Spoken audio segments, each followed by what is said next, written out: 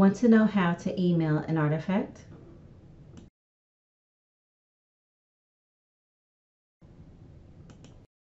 Stay tuned and I'll show you how.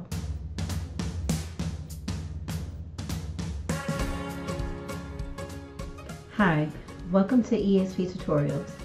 I'm India and this lesson will show you how to email an artifact. First, let's make sure you're on the My ESP homepage. Then you want to make sure that you're on the My ESP Artifacts tab. Select the artifact you'd like to email by clicking the pencil to manage the artifact. Double check that the artifact is assigned to the correct peer.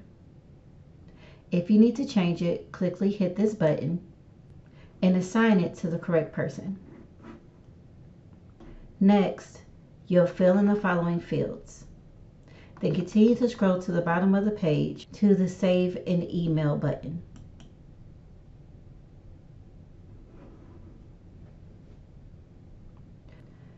Double check that the email is populated correctly and feel free to add any other emails you deem necessary. You can use the default writing in the summary field or you can write your own message. Send and close. The person assigned the email will receive it shortly. All they need to do is open their email, click on the link,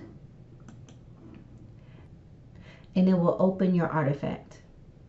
They will proceed to fill in their fields and they can also save and email it back to you.